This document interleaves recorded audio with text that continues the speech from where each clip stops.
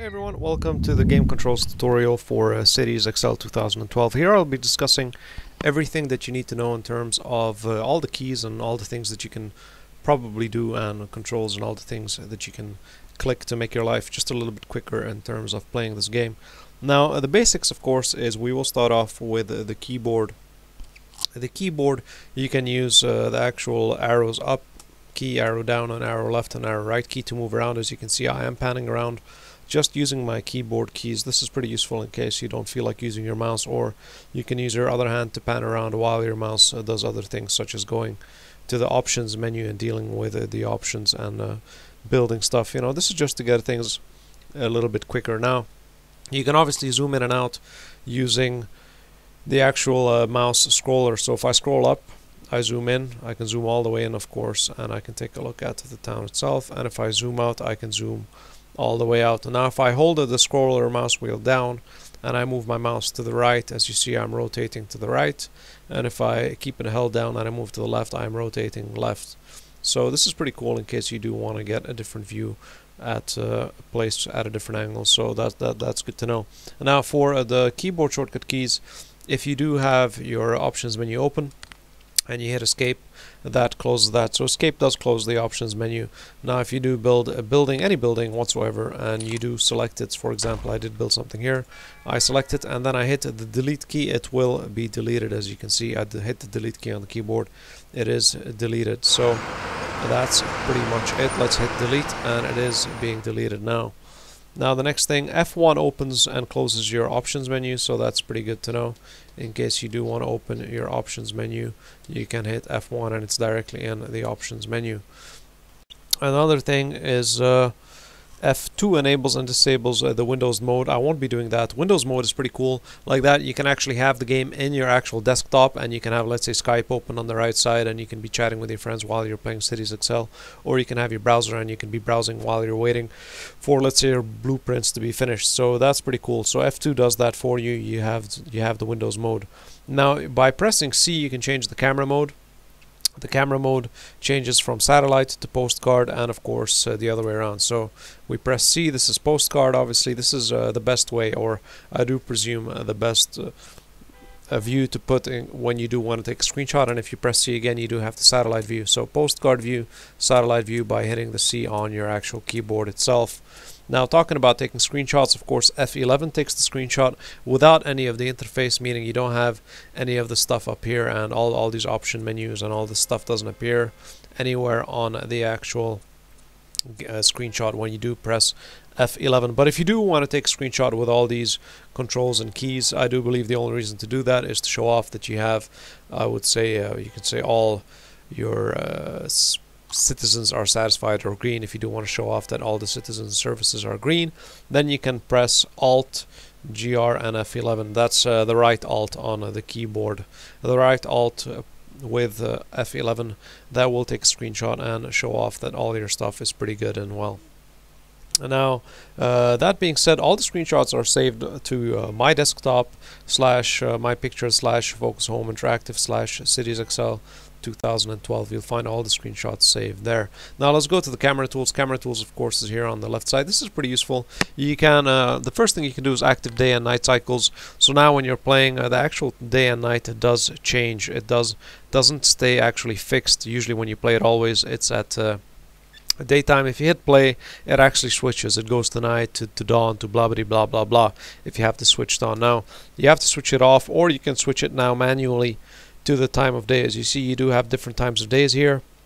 You have 9 a.m., 6 a.m., and so on and so forth. So you can switch to night, you can switch to dusk. Let's go to postcard view. You can switch to 6 p.m. It's just about, the sun is just about set, or you could go to 6 a.m. and the sun is rising. So a cool thing, as you can see, you see the reflection on the water. So if you do take a nice angle, you do see the reflection on the water. The cool thing, what people like to do is take pictures of their actual buildings when the sun hits them. So that's pretty nice. You can do that as well. You can switch to this and you can take a nice snapshot with the sun hitting your actual metropolis. Now plus, of course, zooms in, minus zooms out. This rotates to the right, this rotates to the left. This is the postcard view, same thing by hitting the C. Postcard and satellite view. Okay, this is the camera, this is the satellite view.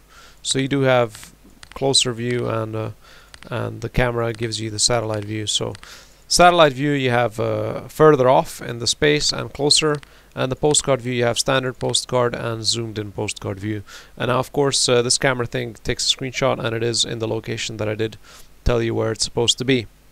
That's pretty much it for this view options. Of course you can close it, and once you close it you can reopen it by going to the main menu and hitting the camera here, and it reopens and you do have it back here again.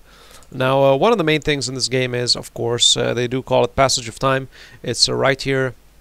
You see ×1, that's how the time is passing. You can speed up the game by, of course, hitting the arrow. It goes ×2, ×3, ×5 is the maximum, and that actually increases the pace of time. Why people do this? Of course, they do want to increase the amount of money they make, so of course the faster it goes, the more time passes, and the more money they generate without waiting forever. So it's usually, I do believe it's counted per month, or I call it per click. You do get this much amount of money. So I'm getting 24,940 per click, per 1 month, or per whatever, per, I don't know, 50 seconds or 30 seconds at speed 5 one time passes. So if you do want to increase the pace of time, this is where you do it. Of course, doing this also increases, you can say, the build-up rate and the fill-up rate of all your buildings, so on and so forth. So when you do play the game, you can actually fill it up much quicker. You can obviously look at my other tutorials. Now, one cool thing is, as well, is that's not mentioned anywhere, is to rotate your buildings you hold down shift. So for example, I want to build any building whatsoever, I don't know, for example electrical, I do want to stick it here.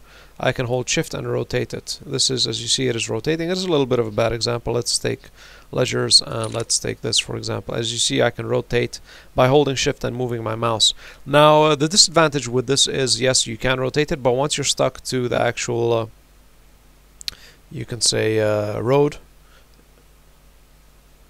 it rotates back. So whether you like it or not, for example, I'm going to stick the heli to the other side. It always, if I'm going to stick the heli up, it's going to rotate back. So this is one disadvantage with this game. They didn't figure it right through. If I do rotate it the way I want to, and then I move it to the actual road, it always readjusts it and puts the actual entrance directly to the road.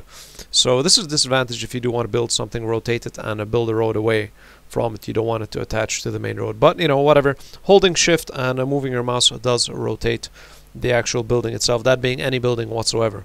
And this is pretty much it for all the keys and controls you do need to know in Cities XL 2012.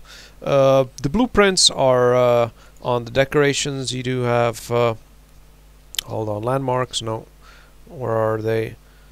No, in the packs, sorry, in the packs you have Americas, Europe and Asia, and if you click the Americas, you have the second tab for each of them is the actual, sorry, the third tab of each of them is the actual blueprints. So again, Europe third tab is blueprints, and Asia third tab is blueprints, which is in the packs section. Well, this is pretty much it. Now, a good thing also to know is the exit button here will actually throw you out of the game. It'll put you back to Windows, and the back button will put you back to the main menu. So try not to mix them up. In the beginning you will get frustrated. Some people will hit the exit button, you'll be back to Windows. If you just want to switch the city, just hit the back key. I'm going to hit it now. It'll save your city, go back to the world view, and then you can enter another city and continue building there and expanding there.